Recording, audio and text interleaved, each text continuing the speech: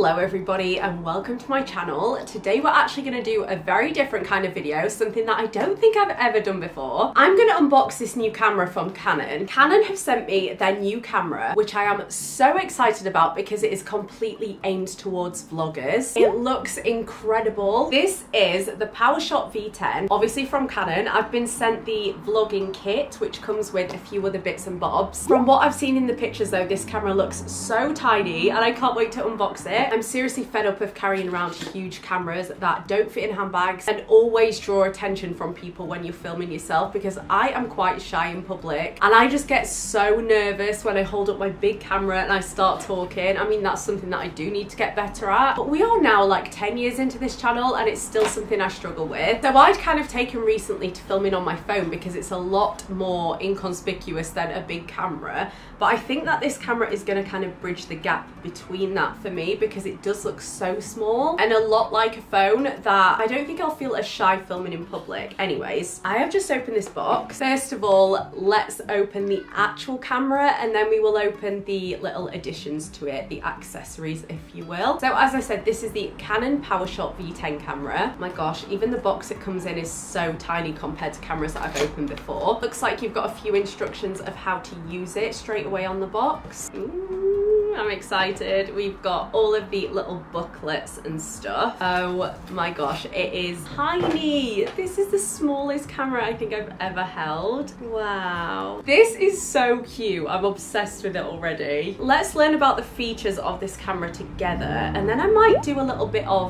vlogging with it and let's see how it performs out in the wild. Yeah, this is what the camera looks like. It's tiny. I've got the smallest hands ever and it is so much smaller than them. It's got a flip out screen, which is perfect for when you are vlogging. Hold it like that and you can see yourself. Oh my gosh, something that I love about this camera is that you hold it up like this. Like normally if you're vlogging, your camera would be this way, but you hold it up straight and it captures landscape footage, which is amazing. This is something that I've been wanting for honestly years. As you can see, it's been held up straight like that and it is still capturing wide format. And then I guess if you did want to film for social media like TikTok or Instagram Reels, you can just turn it this way, hold it like you would a normal camera. This is such a cool feature to me already. I'm just gonna have a look around this camera myself and then we will go into the actual details of it. But it looks like it's got a little inbuilt stand, which is so cool. The amount of times I forget to take my tripod places and I have to balance my camera on such like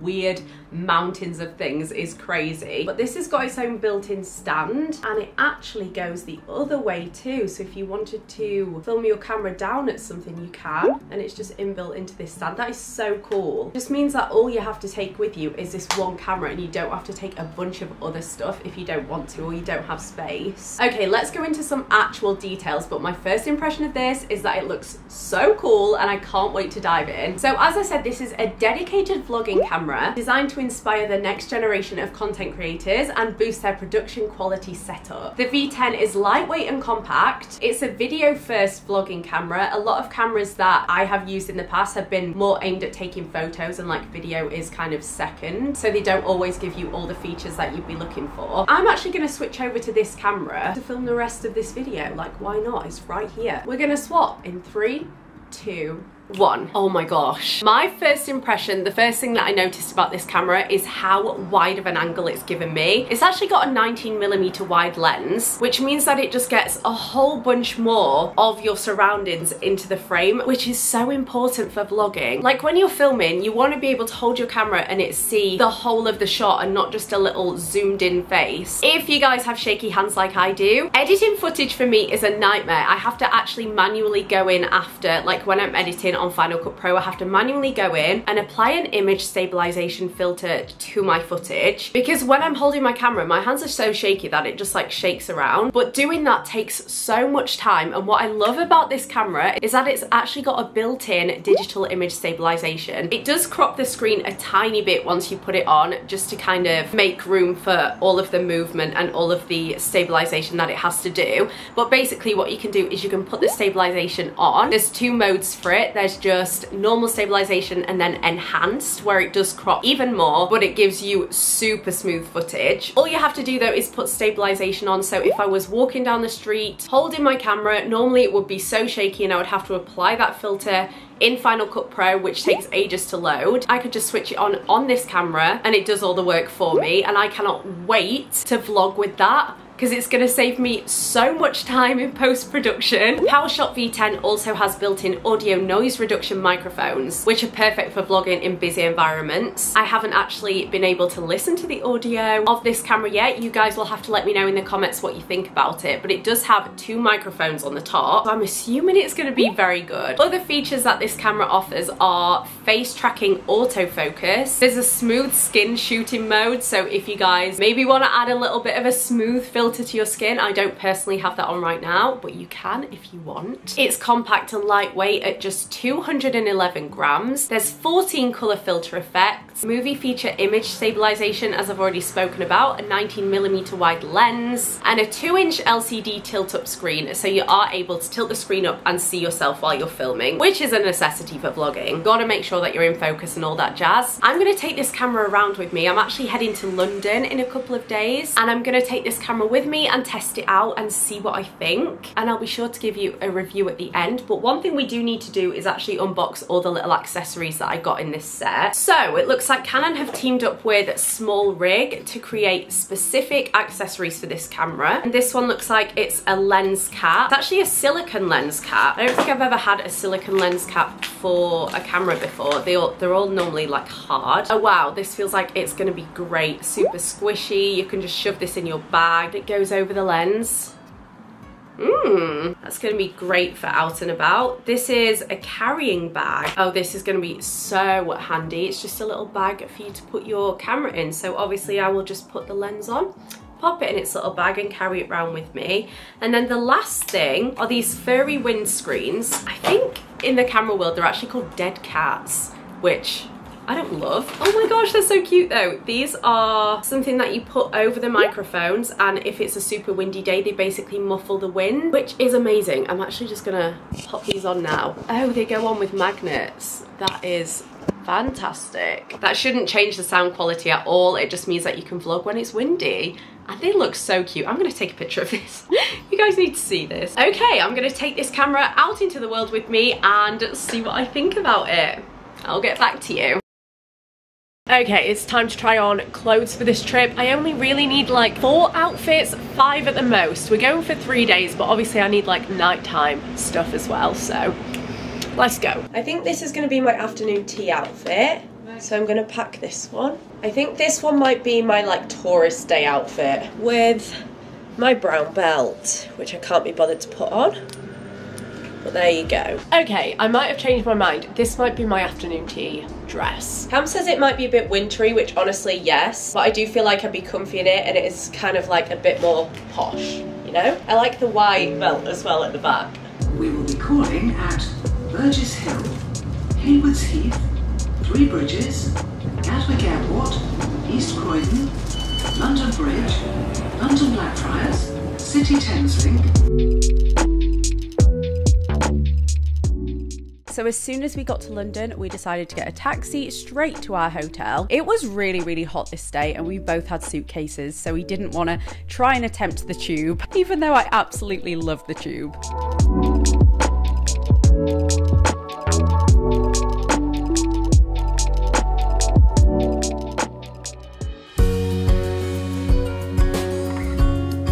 Anyways, we woke up the next day, got the tube and headed to afternoon tea at the Langham Hotel. Cam and I went to afternoon tea last time we were in London, and we actually put on an afternoon tea for her mum when we were in America for American Mother's Day, and she loved it. So we just knew that while her parents were in the UK, we wanted to take them for afternoon tea to experience it properly. They don't make haste 'cause they know what's coming. We try to wash away our broken years. Good morning, guys. Thought I would update you while I'm just having a bathroom break. We are in the Langham Hotel, bringing Cam's parents for afternoon tea, and it's Michelle Rue Jr. who does the afternoon tea, so that's exciting. Cam's dad is actually vegan, so there's a good vegan menu too. It's so fancy here. So we had a bunch of little sandwiches. My favourite was actually the brioche roll with egg mayonnaise. Then it was on to desserts and we had scones as well.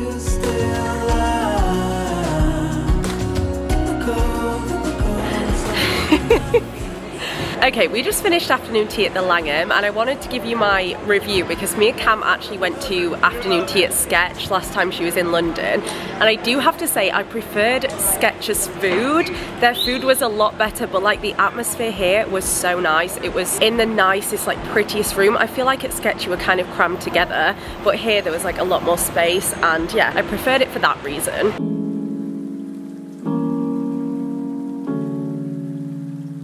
I think we're now going to head to Selfridges because Cam's mum was talking about Selfridges. I can't remember why she wanted to go, but I will ask her and like fill in the gaps. Anyway, here's a double-decker London bus if you've never seen one. Okay, so Cam's mum watched a show about Selfridges and that is why she would like to visit. It was about like how it was made and stuff. I will leave a link to it below if any of you want to watch it because it sounds interesting.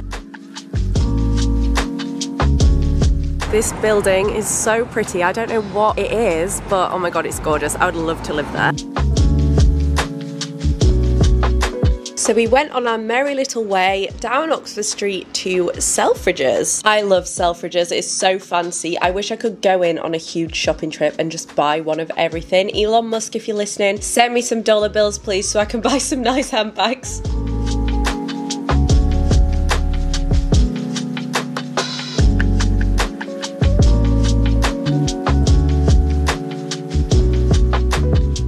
Oh my god, the lighting in here, guys. I can't film in our room because the lighting does this, so I will talk to you in a sec. Okay, hello guys. I'm trying a different mode right now. I'm trying the enhanced stabilization mode, which makes it a little bit more zoomed in. But I'm gonna be walking around a lot, and I found that when I walk a lot, it kind of bounces. But anyways, we are off on a walking tour. Never been on anything like this, but I'm intrigued. I think this is our group for the tour. Hello everybody, a very warm welcome to you all from London Walks. Now my name is Andrew.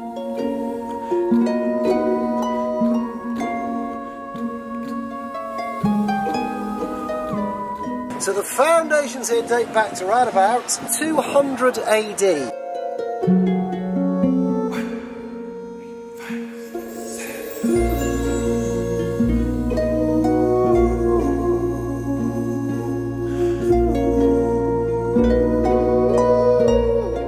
So interesting, I'm learning loads. This type of tour is something that I've never done before and something that I would never think to do of my own accord, but it was genuinely so interesting, and I would recommend to have a look around at what tours are going on in London if you are going to visit.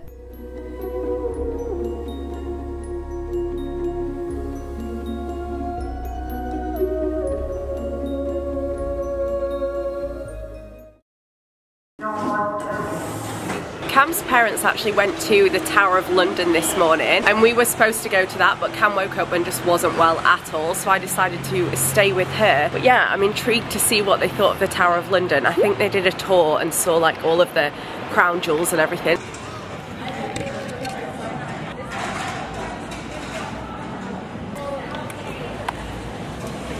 I did want to give you an update on the tour though yesterday. That was amazing. The tour guide Andrew was so good and I would recommend you go on it. I think it was like 2 hours long. If you're into true crime, it was really interesting. I have no idea where I'm going right now. Oh, and we are going to see a show later. We're going to see the 222 ghost story. This is like the worst lane to vlog on because cars keep going past and it is so loud. But yeah, we're going to go and see the 222 ghost story, which I've wanted to see for ages. I know Cheryl used to be in it, but now it's Sophia Bush from One Tree Hill, and I think Cam used to watch that. I'm not too sure. I'm lost. I have found it just around this corner. Thank you.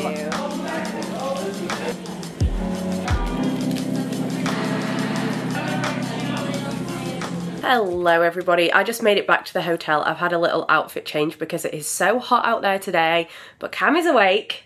How you feeling? I'm okay. You're okay?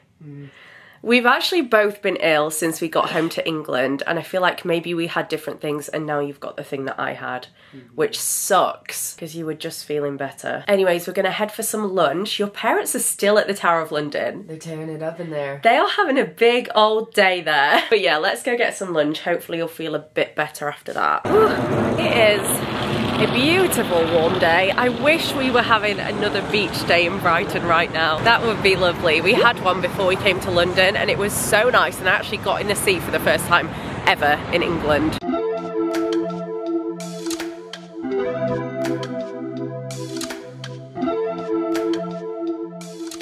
For the second time today, I am lost. Oh my god, look at this cute little door. That's so cute. We found the place and it looked like they were just about to close, so now we're gonna go find a pub. We just passed one, it looked really cute. And Cam never had fish and chips in England, so I feel like this is a rite of passage. This area of London is gorgeous. We're right by the Tower of London. We're like behind it and it is so pretty. Yeah, the tower's over there.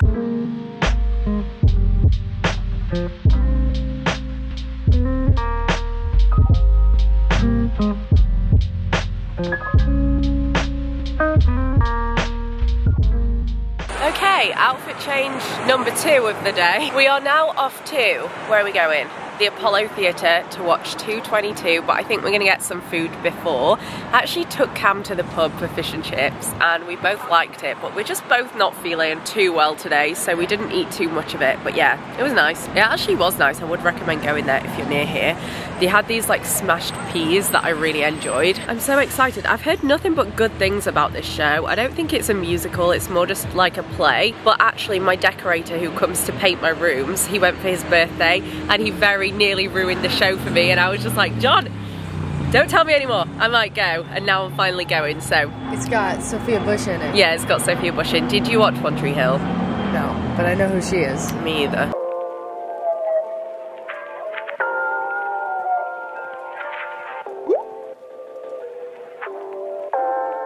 So we headed on the tube again, made our way to Piccadilly Circus, and we actually found this little cafe. I think it was called the Cinema Cafe, but we just stopped in here. I had a latte and a pizza and it was actually really good. It was pretty much opposite 222. Nice and quiet, so a really good place to get some food and a drink if you are going to a show. 222 was amazing. I loved it. It was kind of scary and it had a huge twist at the end, which I'm not going to spoil, but I would really recommend going. And then we just had a little walk around the West End and Chinatown to end the trip.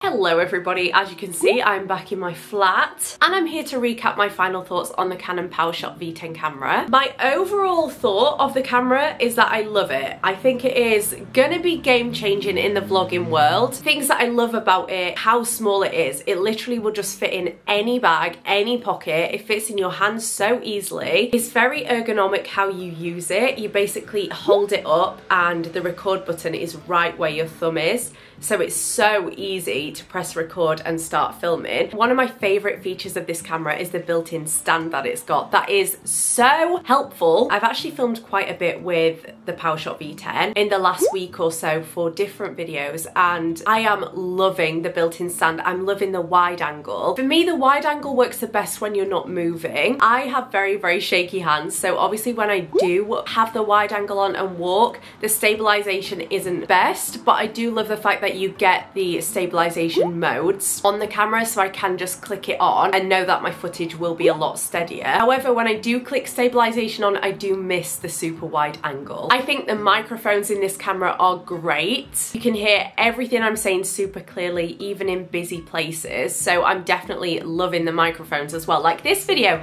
has been a joy to edit. Something that I do actually quite like about this camera is that when I've gone to edit this video, a lot of the clips look kind of like vintagey vibes. For me, I really do like that vibe. I know for other people that might be something that they don't personally like, and because you can't change the lens, that is a bit tricky, but I do really like the colours that this camera shoots in. I think it makes it look like a little bit vintagey. The only tiny thing that I would change about this camera is I wish it had a detachable lens. I think the quality of this camera, for how small it is amazing, but I do wish that you could click your own little lens on. Now that does take away from how small the camera is. Like, this is meant to be just a one-stop shop for a vlogging camera. You just pick this up, take it around everywhere with you, don't have to think about anything else, and for that it is perfect. But if there was one little change that I could make to the camera, it would be having the option to put a lens on it if you want to. I think the camera body, with how small it is,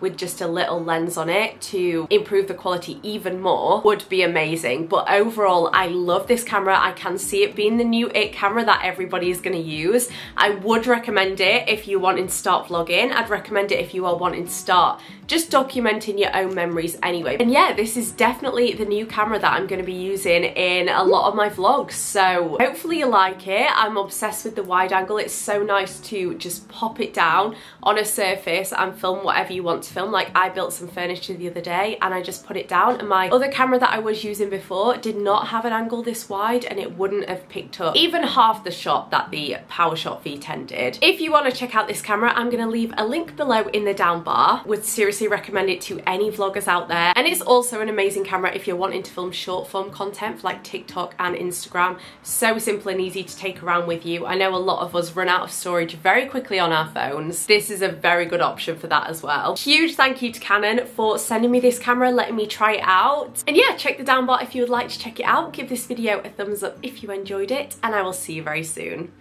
Bye guys.